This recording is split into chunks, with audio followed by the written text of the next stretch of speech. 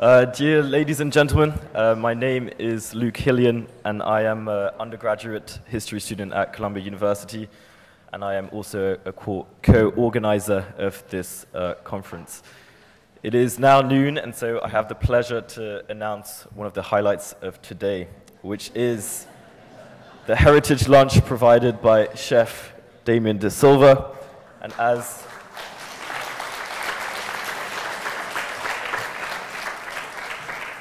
as a Southeast Asian culinary expert, Chef de Silva has gained international exposure for his expertise on Chinese, Malay, Indian, Eurasian, and Peranakan foods that combine to make the Singaporean cuisine. Today, Chef de Silva owns Rempapa Restaurant, which, as you may guess, serves Singapore heritage dishes.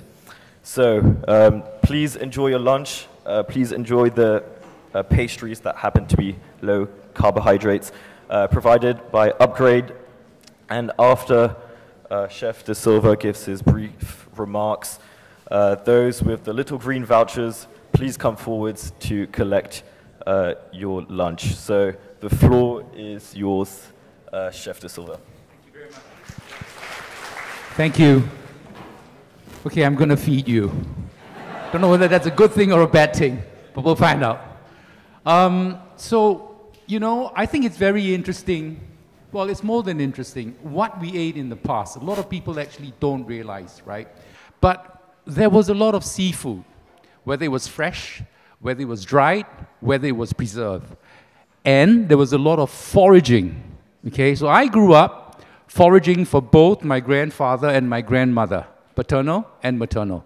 It's slave labor, very cheap. So that's what you're going to have today. Unfortunately, in today's, context, it's very difficult to forage anything because everything's gone, right? We've developed, it's true, everything's gone. So most of the herbs that I purchased came from either Malaysia or Indonesia. And you know what's wonderful about these herbs? They actually have health benefits. There is barami, which actually cleanses your blood. And this is true, it does. There are a lot of things out there that not many people know of. There is also an ulam that we've done, which has got ulam raja. It's got a lot of different herbs, and that has got different properties as well. So this is what I believe we ate in the past, right? This is from Granddad, more from Granddad than Grandma. Granddad was more of a food, I won't call him a historian, but he was more familiar with food, and he is the one that actually taught me all these things. And here I am today, understanding Chinese, Malay, Indian, Peranakan, and Eurasian. So please, we've got 3 dishes there. You've got nasi ulam, you've got sayur bremi, and you've got pengaga. Pengaga is your penny word, okay? And that's Eurasian. The dish is called rabese.